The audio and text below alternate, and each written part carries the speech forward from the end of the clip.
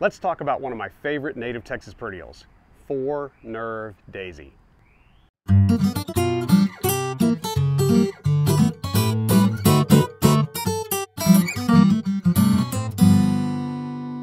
Hi, I'm Tim. Welcome to the Shades of Green Show. Today's episode is a plant profile about four-nerve daisy, Tetraneuris scaposa. This is absolutely one of my favorite native Texas perennials. Why do I love it so much? Because it can literally bloom all year long. I've had this in my yard for years, and I swear it's true. Short of a bitterly cold winter or too much water, you can expect blooms 12 months out of the year, even January and February, when most perennials are still dormant. That said, it is considered an herbaceous perennial, so it may die back in colder than normal winters. If so, expect it to return once it warms back up. Now, four-nerve can grow an average of 10 inches tall and 12 inches wide, but can be a bit larger if it's really happy, as these plants are here in the Shades of Green demonstration garden.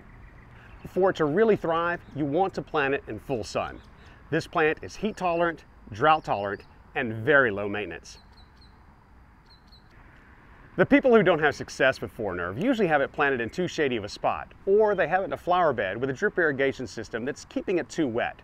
Four-nerve prefers dry soil with good drainage.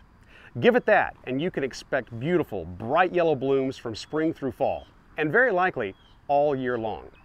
It's winter hardy in zone 6 to 8, and if you didn't know, Collin County is in zone 8. Now, like so many plants, four-nerve has many common names, including bitterweed, stemmy four-nerve daisy, and perky sue. Here at Shades of Green, you'll find it labeled four-nerve daisy. The Latin name, Tetraneuris, is of Greek origin, tetra meaning four, and neuron, nerve, referring to the four veins in each of the flower petals. By itself, four-nerve is a bit sparse looking, so you'll want to plant it in groups of 3 or more. The plant also has a significant taproot and will not transplant once established, so be sure to plant it where you want it. Attempting to move it later will most likely not end well. As for pest, four-nerve is pest and disease free. Even rabbits tend to leave it alone, and that's a huge plus here in Collin County. If you're all about native Texas perennials, you need this plant in your garden. If you're into xeriscapes and are looking to soften up the look of a yucca, a cactus, or agave, consider four-nerve.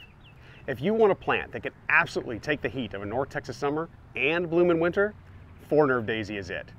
I'm Tim with Shades of Green Nursery and Landscape, raving about four-nerve daisy on this episode of the Shades of Green Show. Thanks for watching.